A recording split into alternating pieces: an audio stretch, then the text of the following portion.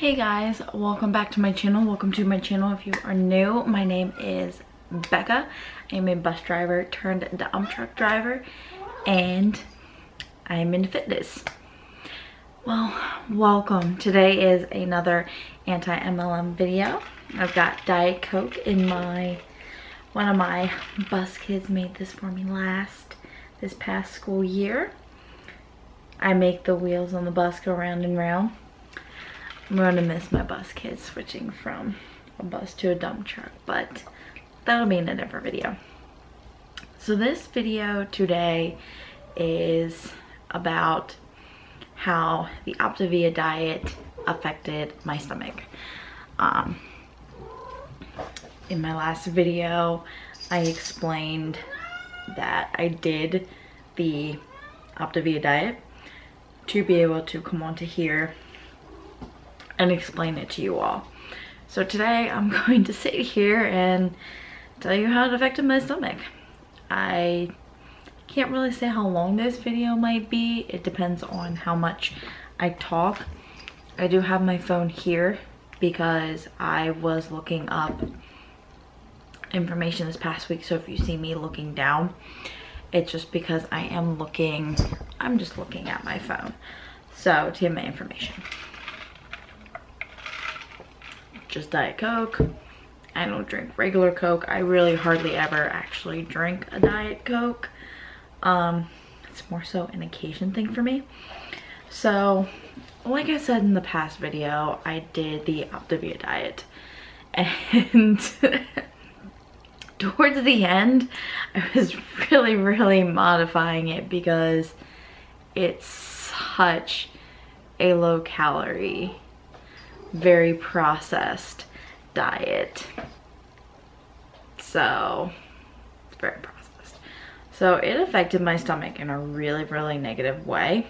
I didn't really notice it until I was about the second week in, and then it got worse the third week in, and then the last week in, because I was really modifying it, I didn't see too much of a difference.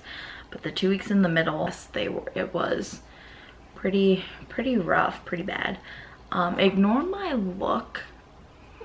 Sunday, just a chill day.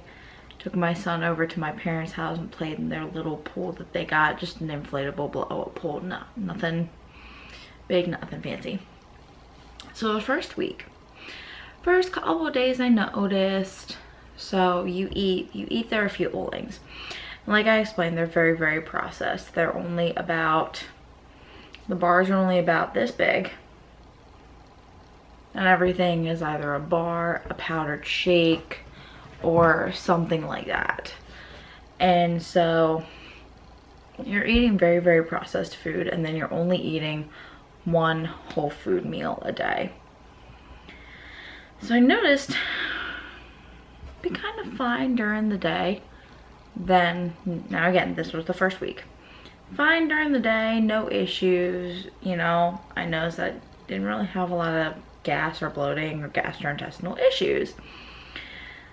But then I would go and have my dinner, and I would notice I would get a lot of gas and a lot of bloating after my dinner. So then after my dinner, I'd have my last fueling. I'd be trying to chug the rest of my water, because like I said, I drink a big thing of water every day. I drink approximately 72 ounces of water a day. So I prefer to drink more water. I'm very active, I sweat, and I sweat a lot in the dump truck because it's very hot and you're in and out of the quarries and everything. But, so I was noticing I was getting a lot of gas and a lot of bloating when I'd have my dinner. No big deal, right? So I noticed that the first couple of days. And then towards the end of the week, I was noticing a lot of bloating and pain after I would have that meal, my whole food meal, my dinner. And then moving on to the second week, Saturday, Sunday, and then going into the second week, I noticed I would get a lot of gas and a lot of bloating after I had every single fueling. After every single fueling, my stomach would bloat up, it would distend to where I was looking like I was 4 to 5 months pregnant again. And the way that I'm built, my stomach always stays pretty flat. My weight does disperse all over. So I knew that something was wrong because I was having a lot of gastrointestinal issues. My stomach was bloating up so bad and it was so painful. The entire second and the third week, at the end of the night, no matter what I ate, whether it was a fueling or my dinner, my stomach would hurt so bad. It would bloat up to where I looked like I was about 6 to 8 months pregnant. During the day, it would be the 4 to 5, and then at the end of the night, it'd be like 6 to 8, looking 6 to 8 months pregnant. It would be so painful. I'd be lying on the couch saying to my husband how much my stomach hurt and how bad it hurt. And it was really bad when I would be lying there talking to him and I'm like, my stomach is killing me, my stomach is hurting me so bad. And that was the entire second week, and it got worse by the third week. The only way to get my stomach to not hurt, to not bloat, to not distend was to just not even eat. So towards the end of the week, I was like, I think I was about halfway through the third week, I was like, you know what, I'm going to double up on these fuelings to get them done. So I was doubling up on all the fuelings. I was even putting them with my dinner, like my actual dinner, just to try and get them done to where I was able to get them done in, I think if I didn't double them up, I would have gotten them, this would be my last week on it. So I was able to cut off pretty much 2 weeks by doubling up on everything for about a week and a half. And doubling up on them definitely made a difference, because by the end of the week, yes, I was still having the gas and I was still having the bloating, but it wasn't as bad. Now obviously I just started my menstrual cycle yesterday, so some of it probably has to do with the fact that my cycle was coming. So I'm trying to rule that out. But this past week, the week before my period, is usually when my bloating and everything is the worst, because when you're a female and you're coming up on your cycle, your hormones are raging, your hormones are going up, down, left, right, and every which way. So I kind of chalked it up to a little bit of that, but this past week my bloating, my gas wasn't as bad. Like, I was still having gas and I was still having bloating, but I wasn't having the pain. So I don't know if maybe my body just got used to it, or my body was just kind of cycling through, because I was trying to drink, I hate to say it, I was trying to drink more coffee, because coffee definitely helps to flush everything out, because I noticed I really wasn't going that much. Now, not to get into detail about that, because I really don't want to get into a lot of like bowel movements on my channel, but you're supposed to have a good amount of bowel movements during the day, and I really was not having much.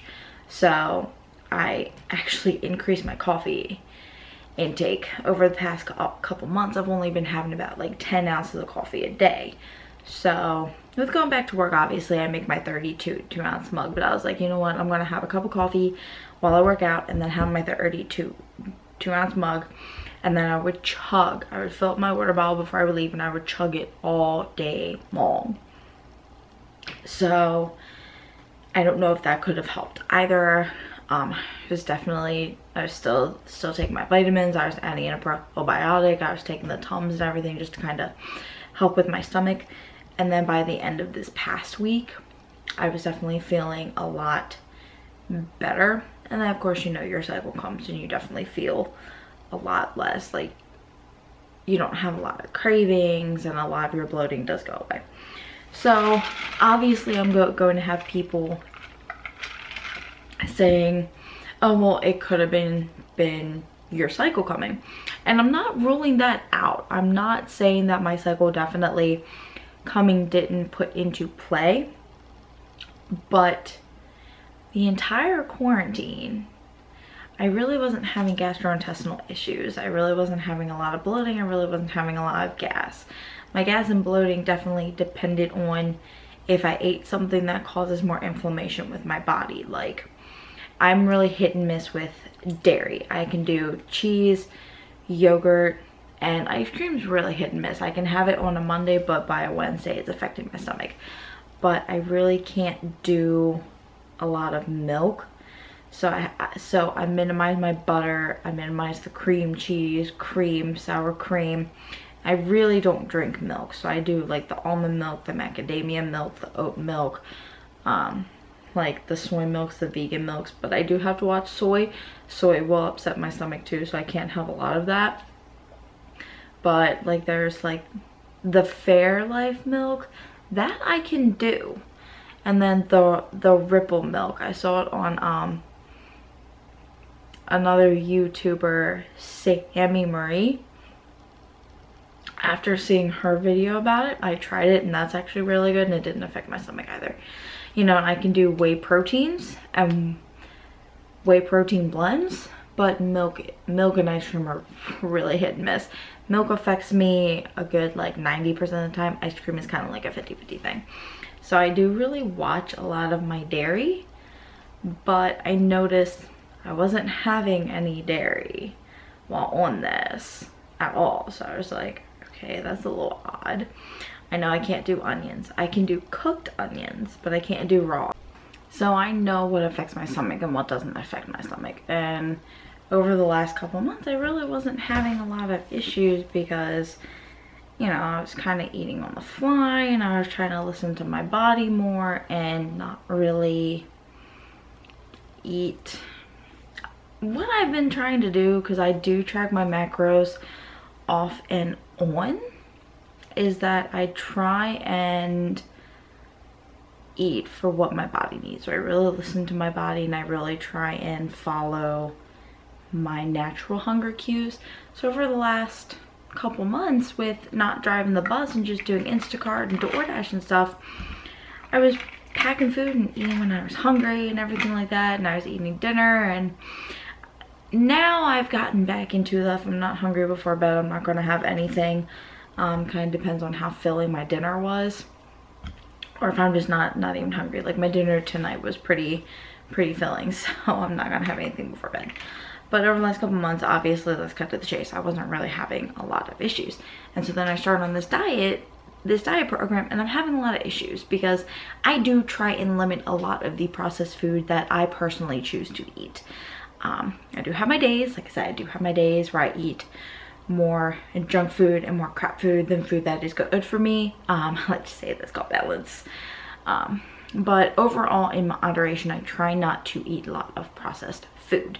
Explained in my last video, I either have protein oats or I have eggs and either toast or something and some fruit, or I put fruit into my protein oats, and then my lunch I try and keep either leftovers, or I'll just make something up real quick, maybe like a sandwich or a wrap and like a little salad, or I'll just make a salad in general.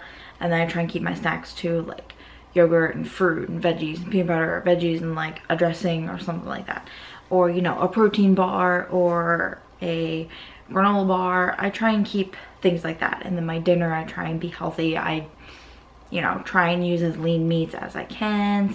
I like my bratwurst and I like my beef hot dogs, so sometimes I use the fattier cuts of meat. And then I always add in a veggie, and I always add in some type of carb. Like, I'm Italian, I like pasta, I like rice, I like potatoes of all kinds, baked potatoes, mashed potatoes, fries, you know, things like that. And then, you know, at the end of the night, if I'm hungry, I might have like some cookies or some ice cream or a bowl of cereal, or, you know, something like that. So overall, I try to keep my stuff not very processed.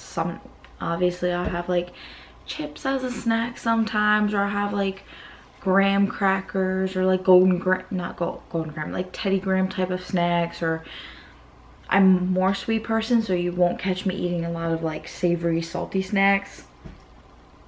Like, I like my dinners and my lunches very savory, but I like my snacks like my vanilla, my flavored Greek yogurts with my fruits, and you know, I love peanut butter, so I do things like that. So I do try and limit a lot of my processed stuff. So going from overall not a super processed diet, because you can overeat healthy foods and gain weight. Calories in versus calories out. There's science back behind it. Look it up if you don't believe me. So I go from having a relatively low processed junk food diet to every single meal is processed, and they put vitamins and minerals into it, but it's still, you can go to the store and get a special K bar or get a Fiber One protein bar, and it's got the same macro content, or I'm going to use it as an MLM dupe, but I've got a granola bar from Aldi's. It's a protein snack granola bar. It's got the same macro, if it's not the same, it's a very similar macro breakdown to the Optavia bars, but it's a little bit bigger, so it is a little bit higher in calorie. But like I said, if it's not the same, it's a very, very similar macro count. Like you can get the Luna bars and the Lara bars and things like that at the stores that are so similar. You know, protein powders. You can get, you can do the Carnation instant breakfast packet and add in protein, and you've got an Optavia dupe, and you've got a Herbalife dupe. So, and you also have a Isogenics dupe and a Shakeology dupe and an Arbonne dupe.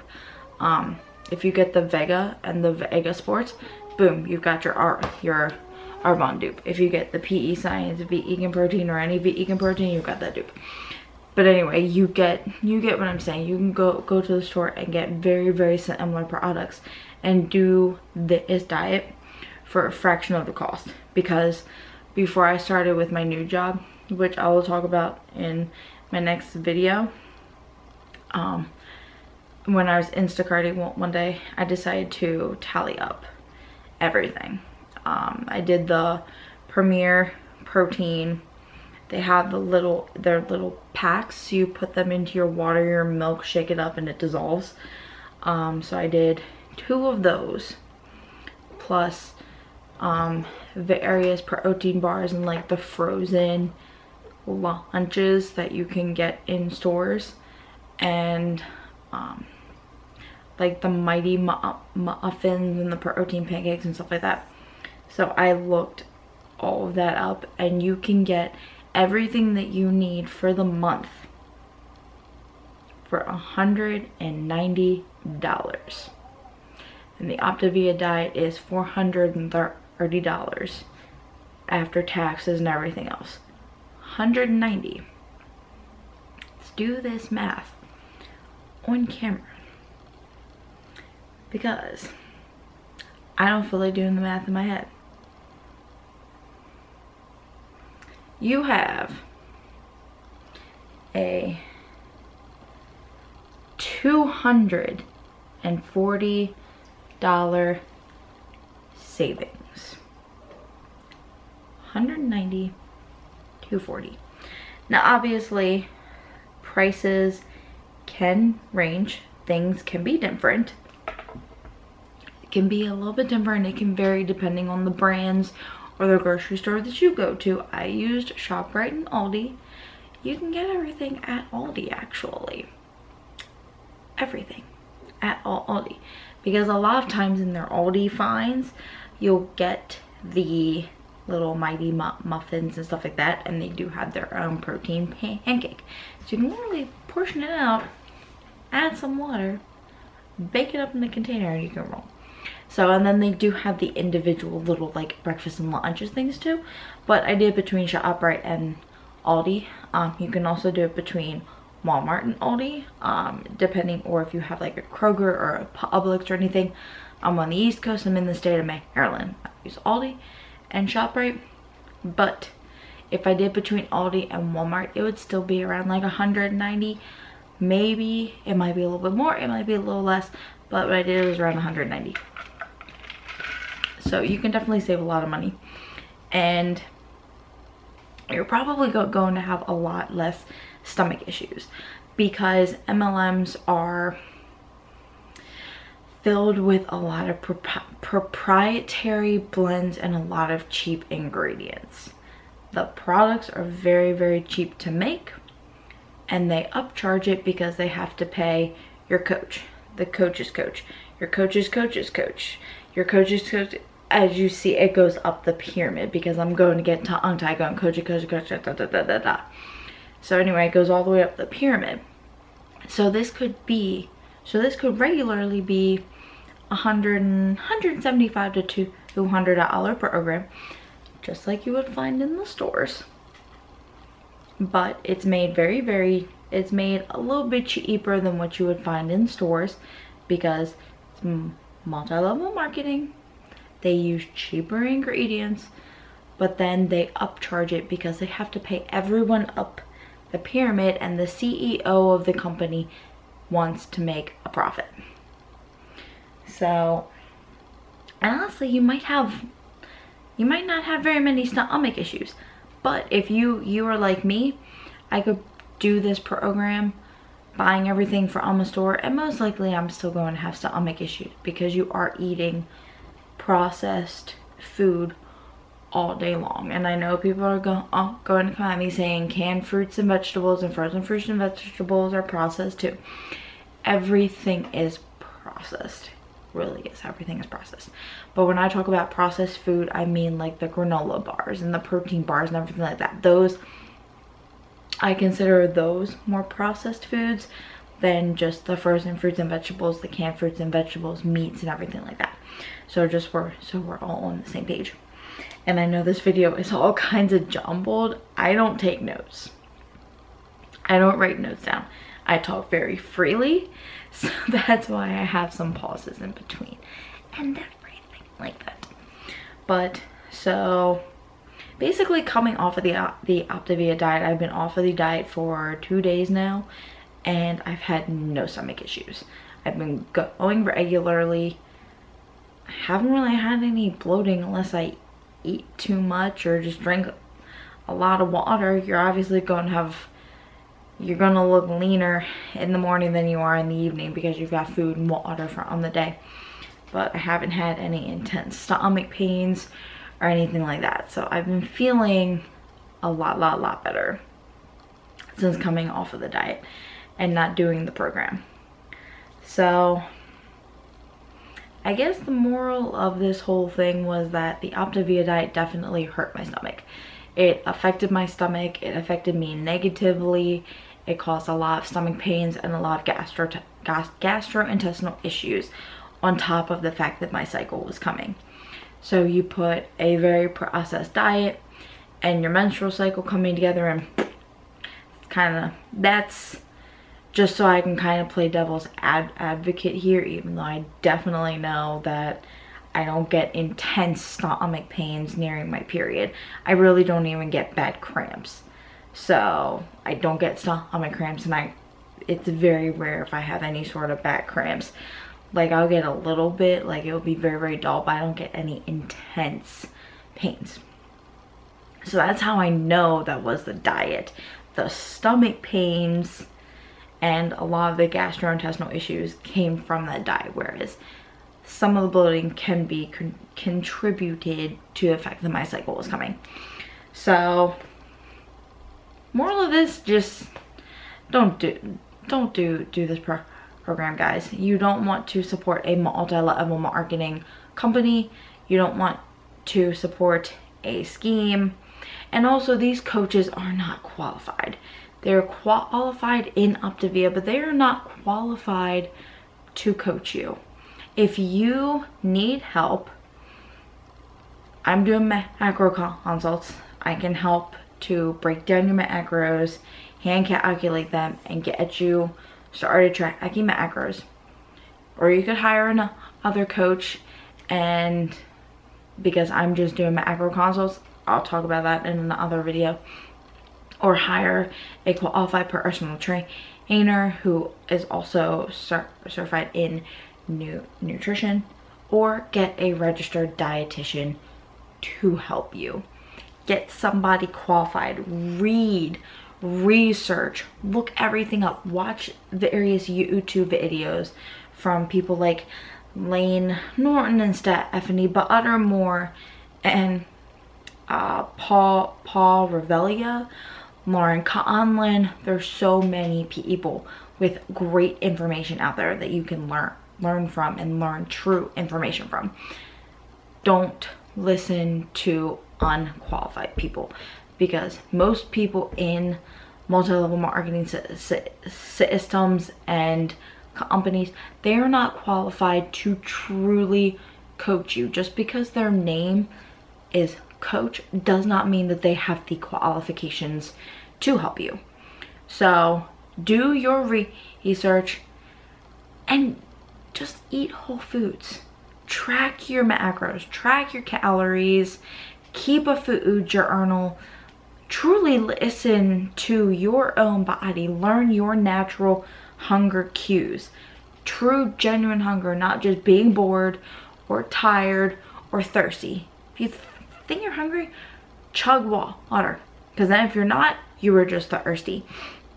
And get people who are qualified. Eat whole foods, eggs, meats, rice, potatoes, pasta, fruits, vegetables, healthy fats, avocados, peanut butter, hummus, things like that. Eat whole foods.